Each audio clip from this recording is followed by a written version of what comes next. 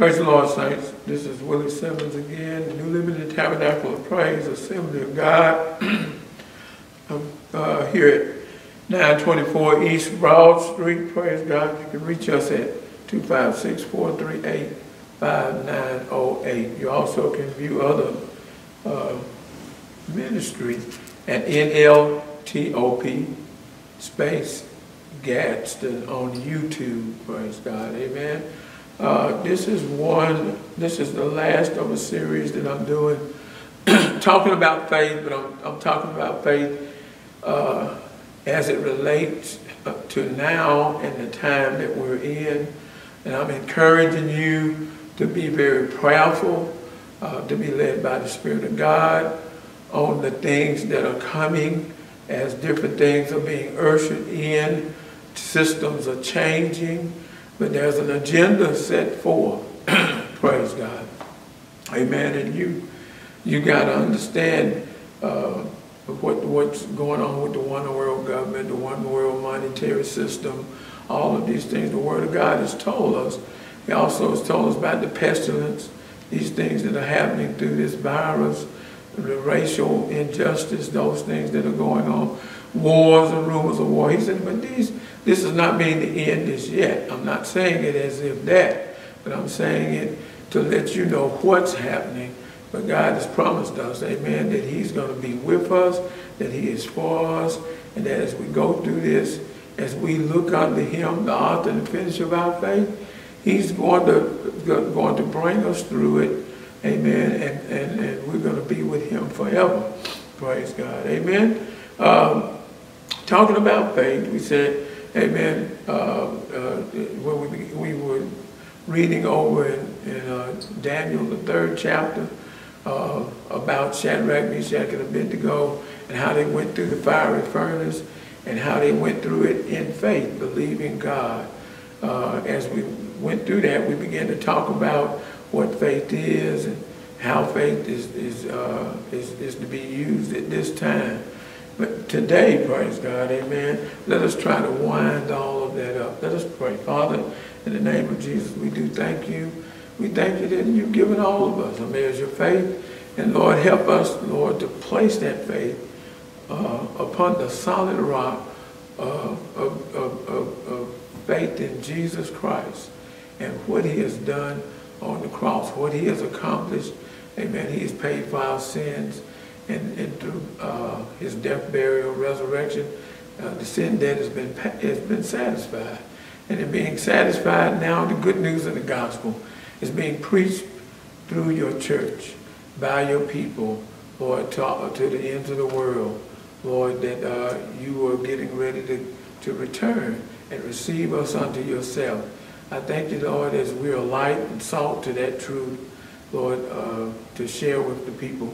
I thank you, Lord, that it will be illuminated to them what they need to be doing at this time. In Jesus' name, amen. Amen. Amen. Praise God. I'm going to kind of end us up by going over, leaving Daniel, the 3rd chapter. I want to go over to 1 Thessalonians, the 5th chapter. And in there,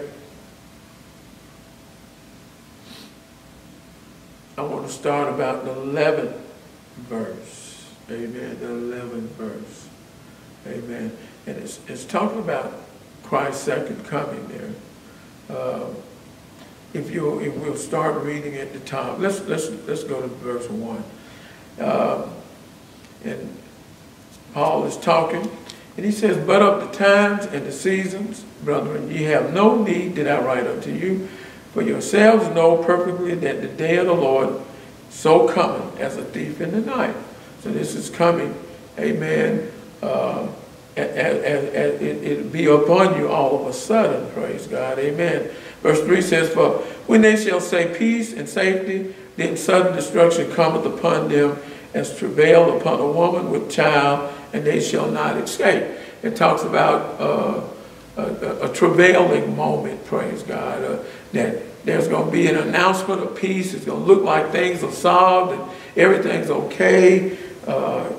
You get our president and different ones saying, "Make America great again," and you get these things that are coming about, and then all of a sudden, the pestilence appears.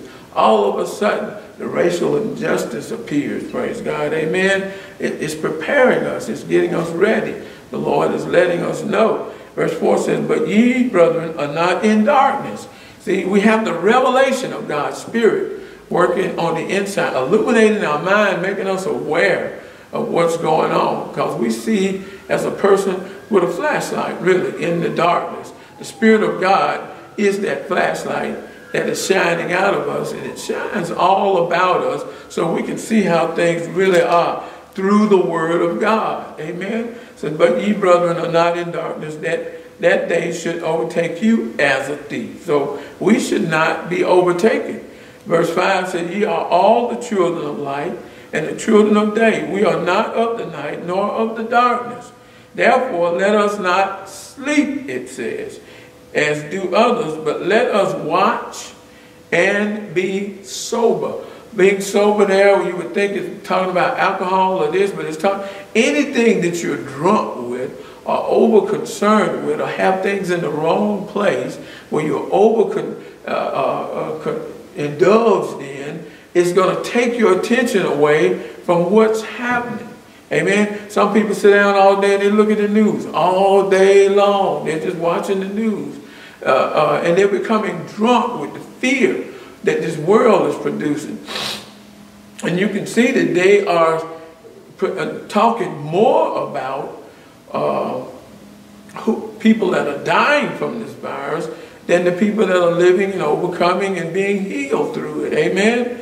It says, therefore let us not sleep as do others, but let us watch and be sober. Verse 7 says, for they that sleep in the night, and they that are drunken in the night. But let us who are of the day be sober, putting on the breastplate of what? Faith and love. This is a protection. It protects us. What protects you? Faith, praise God. The faith. Amen. Faith in God. Faith in our Christ. Faith in the Messiah and what he has done and what he has paid and what he has promised us, that he is coming back, praise God, amen. We're going to rule and reign on this earth. Our faith is in that. Weeping may endure for a night. Joy is coming in the morning. So while in this weeping season, I still can borrow some joy from the time that is coming, the expectation of it, the faith of it, and bring it into today. And in that, I can walk, amen, faithful and with the faith of God, amen. It says the breastplate of faith and love. This love is the love I know that God has for me. For God so loved the world that he gave his only begotten Son. God loves us, amen. He is for us, and also the love that I should have towards my brethren, amen. I'm supposed that they'll know you by the love you have one for another. As I walk exercising the love God has for me, keeping my mind stayed on that, I also am able to manifest this love towards others. And it's seen by the world, and then they become jealous of it and want to be a part of what the Lord has going on with us. Amen. He said, put this faith and love on as a helmet and a hope of salvation. Remember us saying that faith is the substance of things hoped for. Hebrews 11:1. And the substance of those things, amen, that are not seen. So faith is that which is hoped for. Our faith is put in the hope. Our hope should be in salvation. Our hope should be in what God has promised. Our hope is on the solid rock of Jesus Christ and his promises. My sins are paid for. I am a son of God. I am loved of God. Amen. Praise God that I am going to be with him. Amen. Even if this body perishes, I'm going to be raised with him. My hope is in that. So I don't walk as one hopeless, but I walk as one with hope. That hope now allows my faith, which is the substance, the tangible, touchable, weighable measure of my life that you can see, touch, and handle. That is that faith, praise God, faith is a substance that right now, amen, gives you hope. Somebody say amen, because you can see it, you can touch it, You can measure it. So it talks about the hope of your salvation. Amen. Because of the hope of that salvation, I have faith in what Jesus has done, is doing, and is going to do. For God had not appointed us to what? Wrath, but to obtain salvation by our Lord Jesus Christ. This is verse 9 of chapter 5 of 1 Thessalonians. He said, for God had not what? Appointed us to wrath, praise God, excuse me.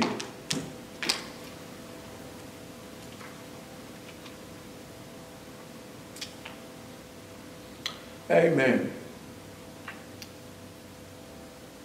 For God has not appointed us to wrath, but to obtain salvation by our Lord Jesus Christ. So it's by what he has done, praise God. Amen. Who died for us, that whether we wake or sleep, we should live together with him. So whether we are living when he comes or we're dead when he comes, amen, the Bible calls it sleep, we're going to be raised to be with him. Amen. Amen. Verse 11 says, wherefore comfort yourselves together and edify one another, even as also ye do. So that's what we're supposed to be doing. What are we supposed to be doing during this dark season? Because of our faith in Christ, one, we're to be comforting one another. We're to be comforting, edifying, and building up the body so that they can be the light and show forth the hope of their salvation through their life. Amen? Amen. Because you're able to see their faith, measure their faith, touch their faith because of the hope that is within them. Amen. Verse 12 says, and we beseech you, brethren, to know them which labor among you and are over you in the Lord and admonish you. Amen. So you're to also respect those that are over you and those that are feeding you in the Word of God. There are apostles, prophets, pastors, and teachers and evangelists all over this city ministering the Word of God. They're ministering the Word of God. They're ministering it to the people of God. You're to respect them. You're to listen to them. Anybody that you give time to or listen to, amen, time is valuable. You're not going to get any more. So when you take time out to listen, to study, to learn, to share, to encourage those that are feeding you, amen, that's a blessing. Amen. So you're to be doing that. It says, and we beseech you, verse 4, brethren, to know them which what labor among you. You have those that are laboring among you, studying, amen, to show themselves approved, studying to share with you, receiving revelation from God. Amen. Amen. It admonishes you, amen. Amen. To respect them. Verse 13 says, and to esteem them what? Very highly in love for their work's sake, and be at peace among yourselves.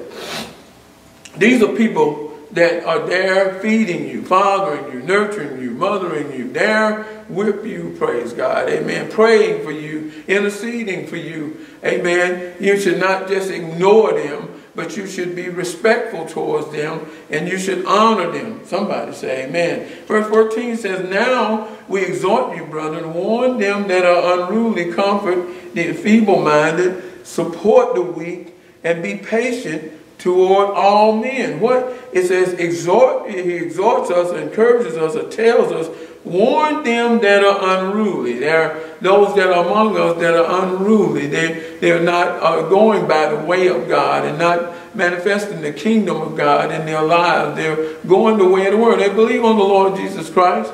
Amen. They believe in his death, burial, and resurrection, but they don't see themselves as workers with him, building him and encouraging him in the kingdom of, encouraging the body. Amen. And being in place so that people can see the light that is coming from them. But they're going the way of the world. They don't look like Christ. They don't look like the light. They're not shining the light. Their light is hid with a bushel over it. The world is covering it. You can't see it. Well, he tells us, amen, to warn them. It says the feeble-minded, those that are not, amen, washing and edifying their mind in the things of God, praise God, amen, that are not studying to show themselves approved, amen, but they're filling their minds up with all kind of other stuff. It's to support the weak. Be there for those, amen, that may be going without, that may be suffering, going through. But they're believers, the widows, the ones that have lost people, the ones that are giving up, the ones that have lost hope, the ones that may be shut down, disappointed, discouraged. We're to support the weak. And it says, be patient towards all men. Amen. That's everywhere. That's all men. We're to be being patient, praise God. Amen. You want to know what to do? This is telling us what we should be doing during these times. Verse 15 says, see that none render evil for evil unto any man, but ever follow that which is good, both among yourselves and to all men. Both among yourselves and to all men. So follow that which is good. Be about that which is good, that which is building, edifying, lifting up, supporting the kingdom of God. Amen. We're to be giving ourselves to that. Verse 16 says, rejoice evermore. That we're to be rejoicing. Amen. We're to be what? Rejoicing. So stirring up the gifts that are within us, encouraging one another, so that our countenance is up, and that the joy of the Lord, which is our strength, our joy is placed in the solid rock. The promises that he has promised us, he is coming back. We're all going to be with him. The dead in Christ are going to rise, praise God. Those which will remain are going to be changed, praise God. And we're waiting. We're like a bride waiting on a groom, praise God. But we're waiting in hope. And that hope arises in faith. And others see our faith, and then they're touched by it, changed by it, praise God. Verse 17 says, pray without ceasing. So we're to be prayerful. We're to be, man, ought to pray, always pray and not faint, the word of God says. We're to be prayerful, praise God. Amen. Thank God for prayer. We have the ability to communicate with God, to hear, to listen, to speak with God. Amen. Amen. Because of the Spirit of the living God living on the inside of us, we're to exercise prayer. In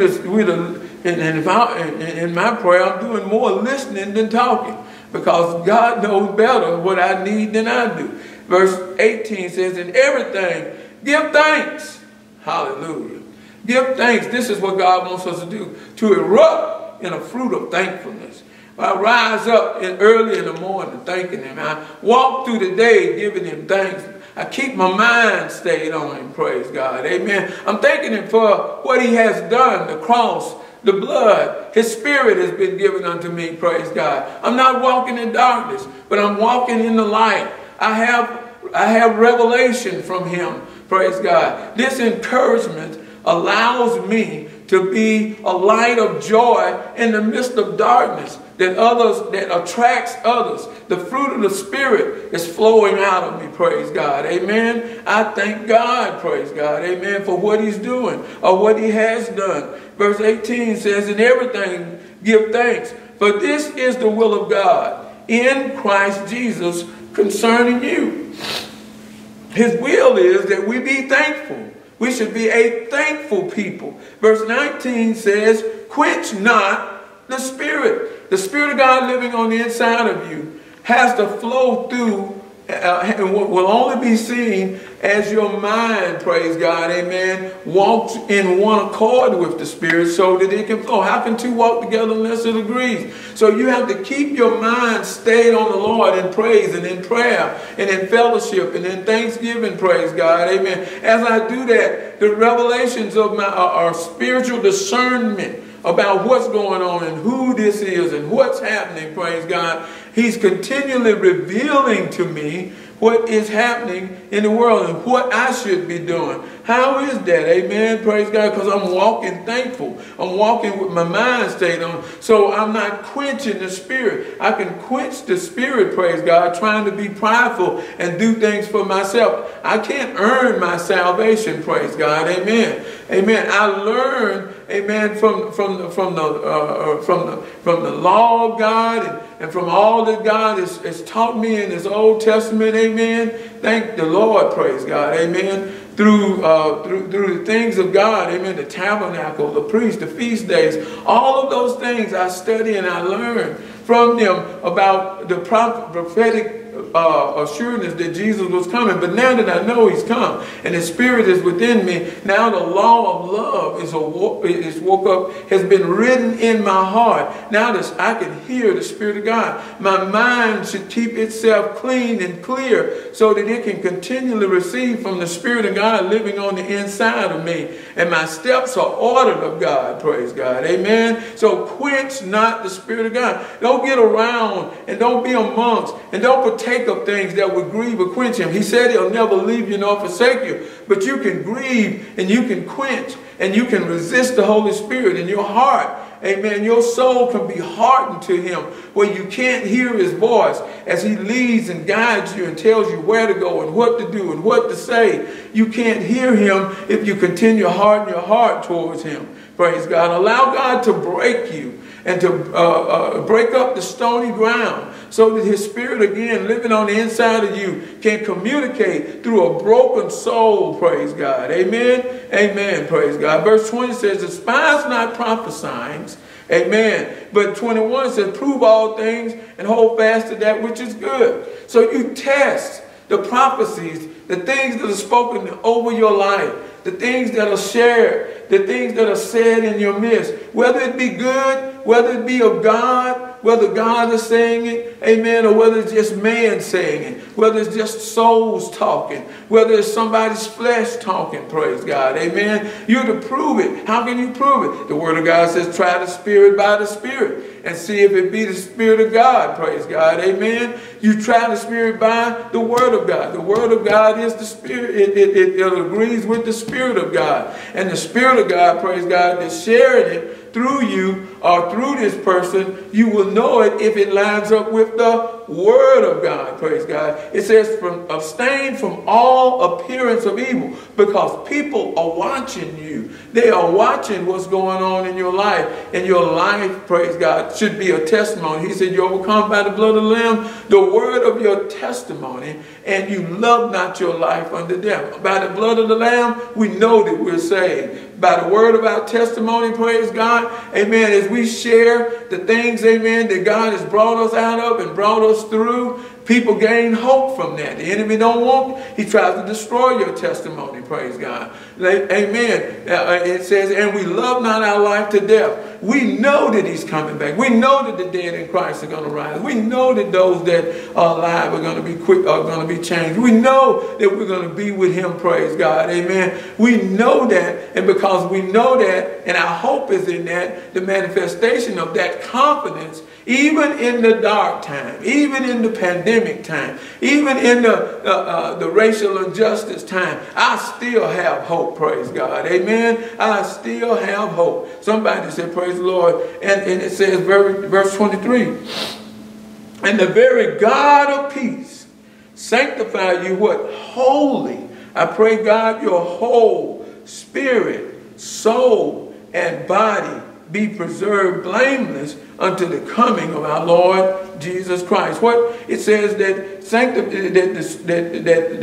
the God of peace, praise God, amen. Our God, amen, is going to what? Sanctify us, amen. He sanctifies us what? That's holy. That's not holy as in being holy, but that's the whole spirit, soul, and body. And it's mentioned in that order because the spirit, praise God, amen. The word of God says, if you have believed on him in Romans 8, amen, it says we're one spirit with him. So God now has joined his spirit to you. Are there any believers out there who believes on the Lord Jesus Christ? Praise God. Amen. If you would say hallelujah right now, if you would raise your hands right now, if you would magnify, that's your faith. Your faith ought to come out of you. Amen. Your praise ought to come out of you. Your thanksgiving ought to come out of you. Your love ought to come out of you. It ought to be measurable. It ought to be tangible. It ought to be touchable. The world wants to touch your fruit, praise God. Amen. The world wants to receive the seed of your fruit, which is the word of God. And when the fruit, praise God, is eaten, the word is received. Somebody said, praise God. So they are drawn and attracted to you by your fruit. They got to see something. Amen.